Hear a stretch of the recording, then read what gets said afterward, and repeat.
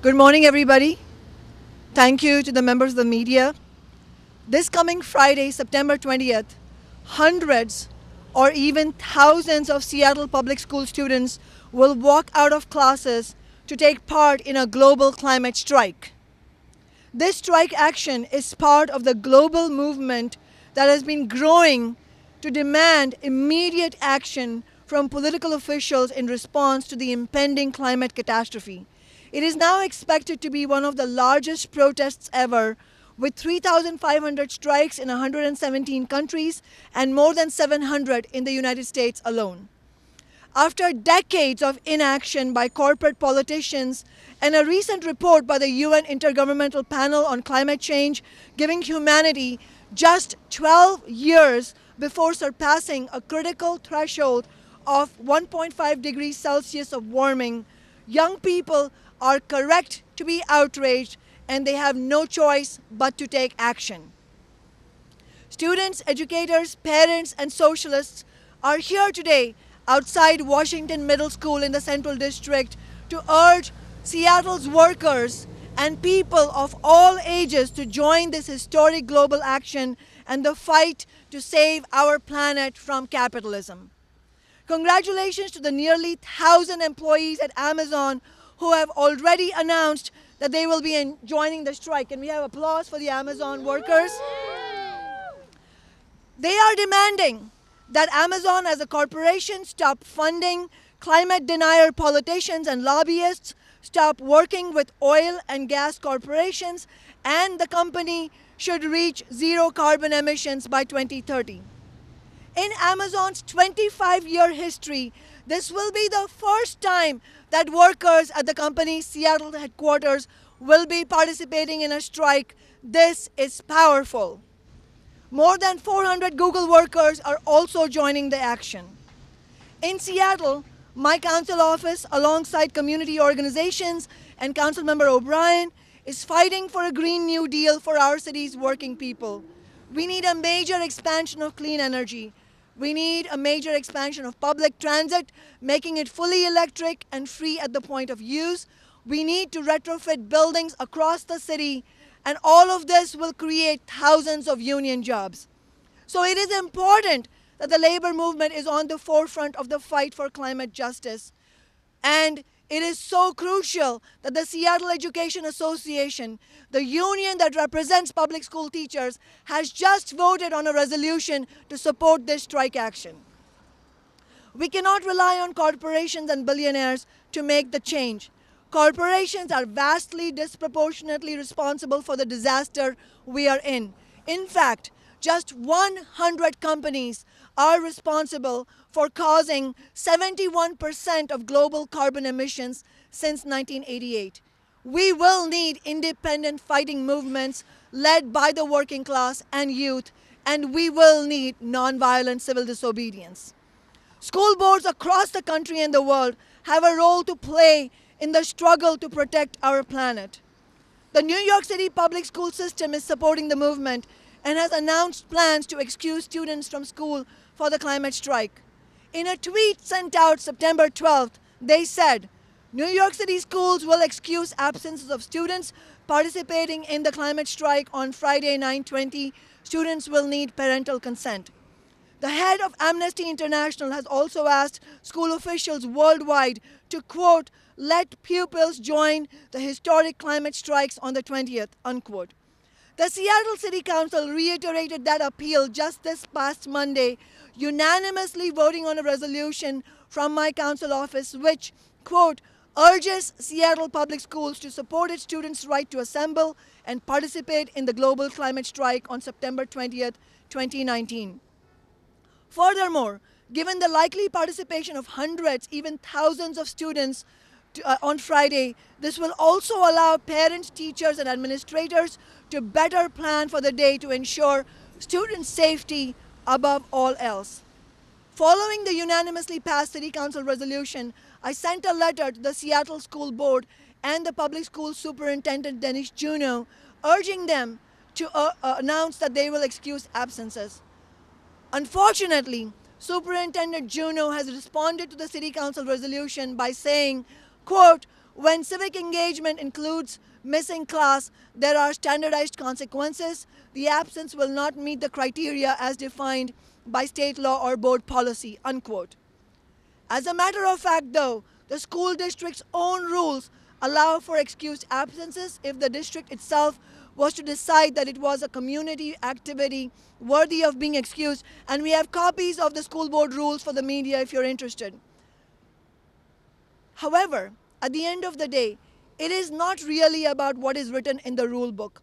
We are facing the question of our planet's survival, and the courage that the Seattle school students are showing is incredible, wanting to take action for climate justice. Seattle school board members have an obligation to show moral and political leadership at this pivotal moment when their own students are showing historic courage. And on that note, I wanted to invite Zoe Schurman, who is a student at Washington Middle School.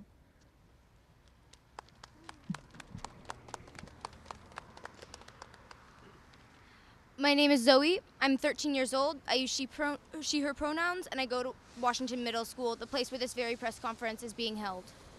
I'm here today addressing the Seattle School Board to ask if they will allow us, as youth, to stand up for our futures. Please give us excused absences while we defend it. As a youth who knows the reality of the climate crisis, I know what it's like to feel overwhelmed by it. The planet is in crisis, and I wish that other people were handling it, but they aren't.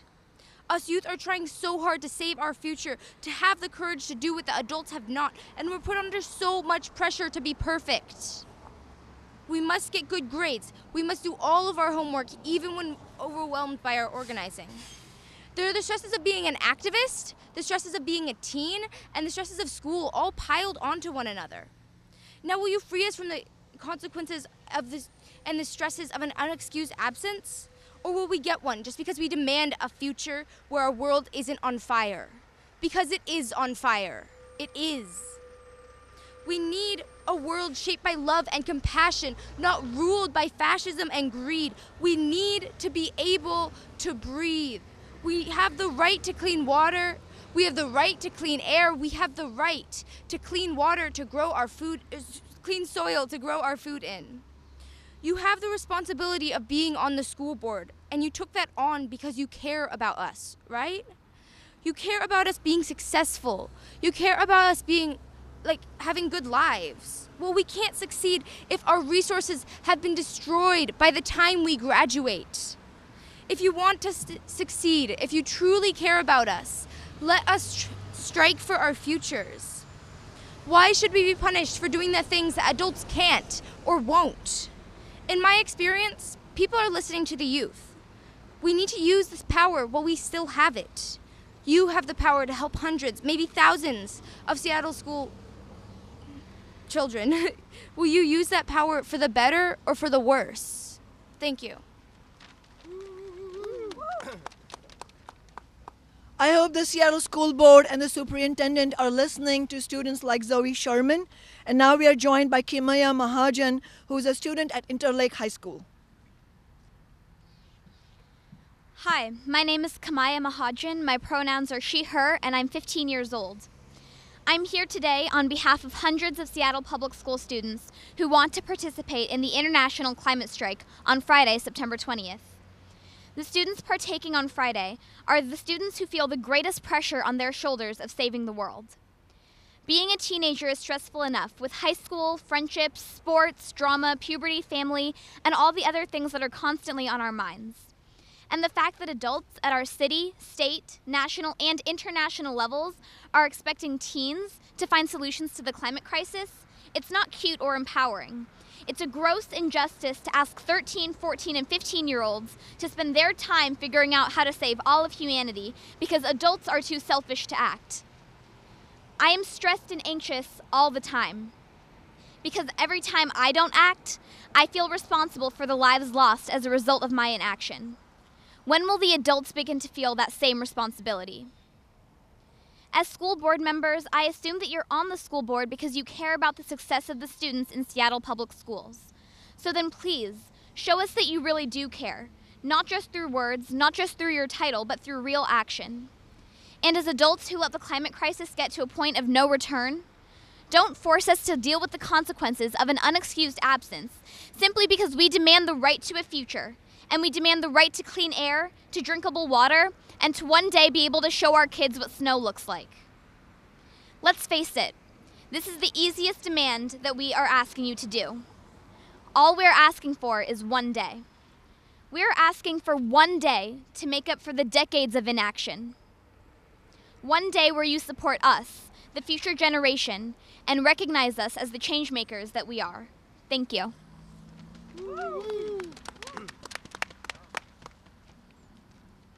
Following Kimaya's remarks, we now have Dr. Sarah Myhri, who is a University of Washington climate and ocean scientist. Thank you, Councilwoman Sawant. My name is Dr. Sarah Myhri. I'm a fifth-generation Washingtonian. I am a climate and ocean scientist. I was recently a research associate at the University of Washington, and I'm a mom to a 5-year-old boy who is a kindergartner here in the Seattle School District. It is a profound injustice that we are here with children arguing for our right to live on a finite planet. And the fact that the school district does not recognize the moral imperative to allow these kids and to support and promote the organizing around the strike is heartbreaking. As a parent and as a scientist, we are fighting a fight that is one of the most profoundly difficult fights that anyone has ever fought, because we are fighting the most powerful and entrenched economic interests that have ever existed on this planet. The fossil fuel companies, they want us to be fighting amongst ourselves. They want us to be mired on the sidelines and not participating in the most powerful and clear way that we can. The reason why we are striking is because we need to send a global message to these companies and to the brokers in power that it is no longer status quo, that we will no longer sit on the sidelines while the world burns. It is not our job as scientists to sit on the sidelines and document the world burning. So I am here to support the organizing of the students, and thank you so much. I'm here to support the public leaders who understand the scale of the stakes involved. This is not a joke. There is no one coming to save us. There is no one that's going to arrive in 10 years and go, oops, actually, the science was, not quite right, and by the way, all that organizing, it was for nothing. That is not the world we are living in. We are living in a science fiction fantasy where we are foreclosing the future of the children that come after us. We are acting as terrible ancestors. So I call upon all the people in the city of Seattle, all the workers, all the parents, all the children, all the teachers, and everyone that can move the needle on this to show up on Friday. Show up for yourselves, show up for your family, so that we can have a safe, livable, equitable, and just future for communities in Seattle, communities in Washington, and our global family. Thank you.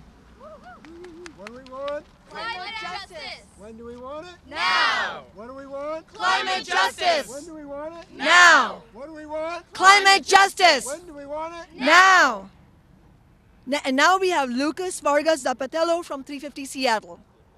Is your name Joe? Joe Mama. I will kill you, John. Hey, thanks for letting me be here today. I'm Lucas. I'm an activist with 350 Seattle. I'm a working member of UAW Local 4121, and I'm a climate scientist at the University of Washington. When I tell people that I study the physics of our climate, they typically have the same question, which is, how much trouble are we really in here? Are we really in deep? And the question, or the answer that I always give, is that we're only in as much trouble as we are because people don't act on the science that they know is true. But today I'm here because I have hope that the youth who are organizing around the Seattle climate strike and the Fridays for the Future campaign are showing us that action is the only way we're going to get out of this crisis. We can't continue to educate our children about the impacts of climate change and expect them to assimilate that into their daily lives without taking action. Once you know the truth and you know that the system is rigged against you having a livable planet, you can't just go back to the way things were. It's that same knowledge that the system is rigged against you that is currently driving members of the United Auto Workers Union to go on strikes for better wages and better living conditions when CEOs make fortunes exploiting their labor. The last thing I want to say is that my parents grew up very working class. They didn't have a lot of money. They worked their way through the education system to get advanced degrees. And so when I was growing up, I basically had to be on my deathbed if I was supposed to miss school.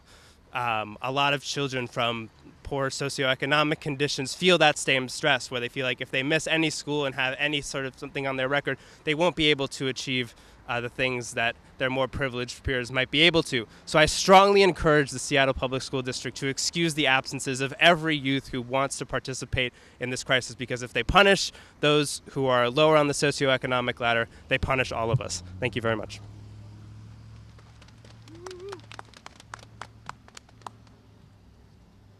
Seattle School Board and Superintendent Juneau, you've heard from public officials, from climate scientists, parents, socialists, and students above all. So the question is, will you make a decision at your meeting tonight and allow excused absences for all the students who will be walking out on Friday? Most importantly, if you are watching this and you're a person in Seattle who cares about climate change, and I know that our vast majority does, then we need you out there with us on Friday. So join us to fight for climate justice, to fight for a sustainable planet on Friday, September 20th at 9 a.m. at Cal Anderson Park. Thank you, and we're open for questions.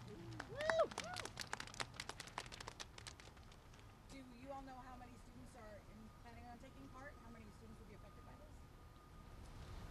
We currently have about 1,000 students interested in going from our social media campaigns.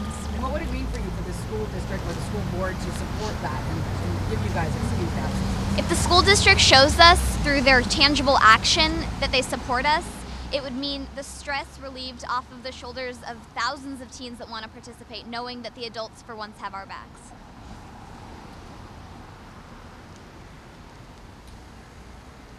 And Councilmember Sawant, did you say that there was a resolution voted on by the school board when you first started? No, I brought a resolution to the City Council this past Monday afternoon, and that was voted on unanimously. And among other things, the resolution urges the school district to allow excused absences for the students who are walking out. The resolution also, importantly, says that City of Seattle public employees have the right to take a day of conscience to join the strike action. So I hope all public sector employees, not just city, but state employees, will also join us. Besides these students, are you getting any idea of how big this might be in Seattle? I don't know exactly how big it will be. I do know that it will be historic in the significance of this strike action, because of, it's, for example, it's historic that for the first time in Seattle's headquarters of Amazon, the workers will be going on strike. And it is historic that tech workers throughout the world are helping lead the charge for climate change and demanding that their own companies become zero carbon emission companies. And it is historic because young people, teenagers, are helping lead the way. And it is historic because the vast majority of humanity understands that we are on the precipice of climate catastrophe. What has failed is the lack of political will among elected officials who are tied at the hip with the fossil fuel industry and with big business in general. And that fight has to start. The fight against that corporate domination has to start somewhere, everywhere. And that is why we will be walking out on Friday.